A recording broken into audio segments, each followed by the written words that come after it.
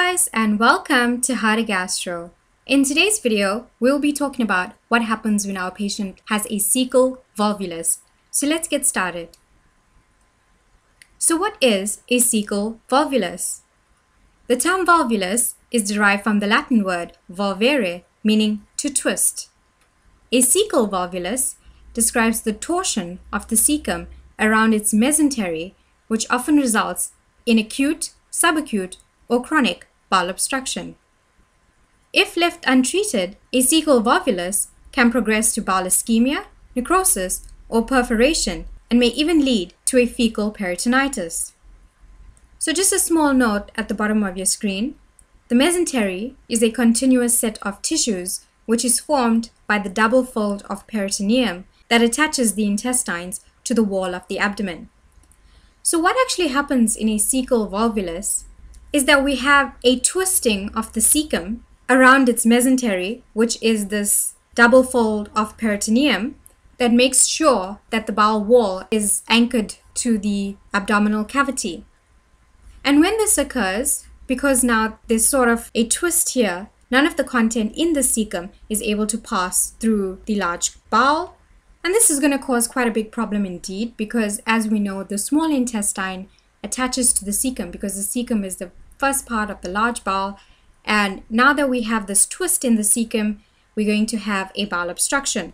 So food and digested matter is going to continuously try to get into the cecum from the small bowel, but it isn't going to be going any further because there's now a blockage at this part. So as you can see, the cecum swells up to quite a big mass, and it will be displaced out of its original position more up in the abdomen. And because this process happens, we have bowel ischemia, which can occur at this point, and necrosis, and this whole cecal bag, which is the actual cecal volvulus, can now explode or perforate into the abdomen. And this will lead to a fecal peritonitis. So now let's talk about the mechanism of this action. So above, I put in a picture of the normal anatomy of the large intestine. And right down here, we can see that beautiful picture of the cecum. So the cecum is actually the first part of the large bowel that it also connects with the small intestine, which allows the small intestine to deposit digestive food into the large bowel. So I want to go from this normal image to this image down here. So this is the cecum again, and we can see this twisting, and we can see what is the result here. We have the cecum, which is now trapped, and we still have that small bowel emptying into that cecum, and then we have a bowel obstruction here because nothing is now able to enter the large bowel. In order for a cecal volvulus to develop, two conditions must be present. First, an abnormally mobile segment of the cecum and the colon, and second, a fixed point around which the mobile segment can twist. If we have a mobile segment, which means the mesentery around the cecum is not doing a good job in fixing it to the abdominal wall, we're going to have a mobile cecum. And when we have a mobile cecum, it's able to move around and to twist and to turn, and this is what actually causes a cecal volvulus. The second condition is created through normal ileocolic attachments as well as through abnormal adhesions after surgery or appendicitis. So any of these mechanisms can promote the development of a cecal volvulus. The clinical presentation. A cecal volvulus presents with clinical features of a proximal large bowel obstruction. So again, if the cecum is going to twist around, we're going to have a large bowel obstruction, so nothing's going to be able to get into that large bowel. This usually occurs together with a colicky abdominal pain because peristalsis is still occurring, so this is why we have this colicky pain, as well as vomiting and abdominal distension. So keep in mind that the small intestine is still trying to push content through this cecum, which is now unable to pass the food into the large bowel. And when the cecum dilates and becomes fully distended, the small bowels will also have some kind of dilation because they are now going to collect up with food and digested matter because nothing is going to be able to pass through here. So these patients, their bowels are going to swell and they're going to have some vomiting, some abdominal distension, some nausea. And if you look at my picture on the right, we have an image depicting a massively dilated cecum with gangrenous patches.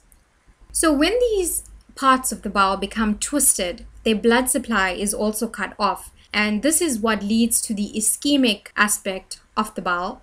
So we'll have bowel ischemia, and when we have bowel ischemia long-standing, we're going to have gangrene.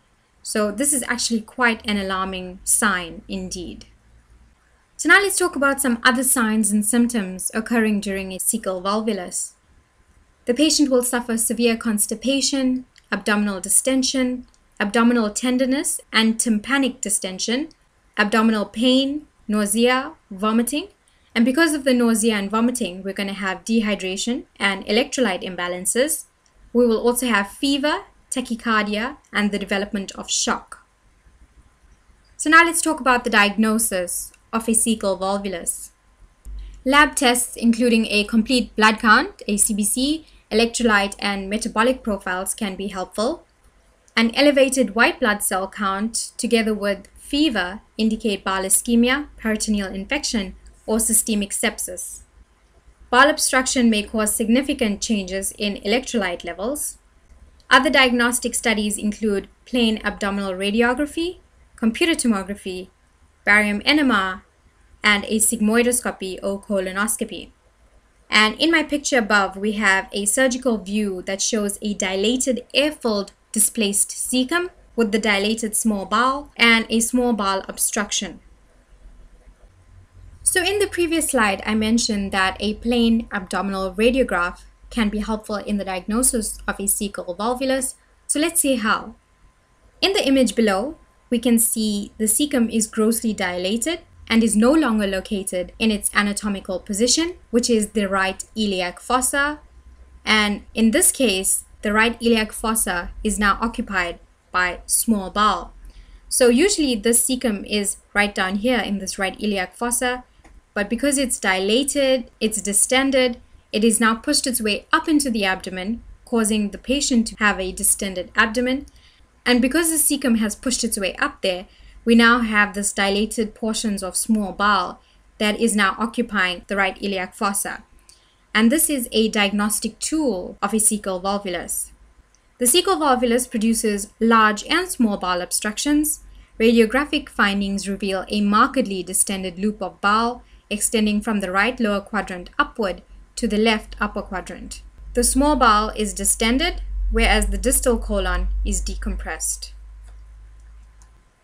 Now we're going to also talk about a certain aspect that can be noted on the plain abdominal radiograph, and that is the cecal embryo sign. So let's go back a bit. If you notice this dilated cecum up here, it sort of looks like a developing embryo. So if we go back here, we can see this cecal embryo sign. And here we see the cecum, which is grossly dilated and is not located in the right iliac fossa. And the right iliac fossa is now occupied by the small bowel. And in the cecal volvulus, the dilated cecum takes on a shape similar to the mammalian embryo, and that is the formation of a large dilated cecal pole, which is the head, with one or two further segments of a body and tail, and that you're able to see quite clearly here. So continuing with the imagistic diagnostic techniques, we can do a CT, and a CT can delineate the exact site of the torsion and reveal evidence of ischemia. The image on the left shows an abdominal CT, and the white arrows here point to the region of the twist in the cecum itself. So here are the twists of the cecum, and we can see how largely dilated this cecum is.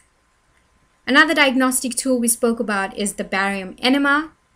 The barium examination demonstrates a bird's beak deformity tapering at the point of the volvulus, and that can be seen in the large white arrow.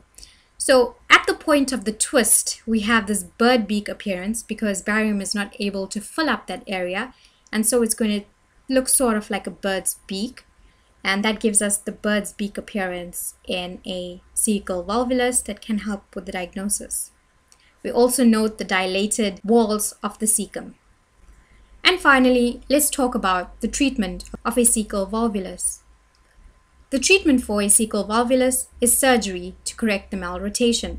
The The surgical options to correct the obstruction are manual detorsion, cecopexy, cecostomy, and colectomy, either by open or by laparoscopic methods for the correction of the intestinal obstruction. When intestinal gangrenous changes and perforations are encountered, the non-viable intestines should be resected. So I put in a few definitions at the bottom, which correlate to the different treatment options we have in terms of the surgery. So the first one is the manual detorsion, and this is the process of relieving torsion or unnatural twists within the body. We then have cecopexy, which is a surgical operation for anchoring the cecum to the abdominal wall.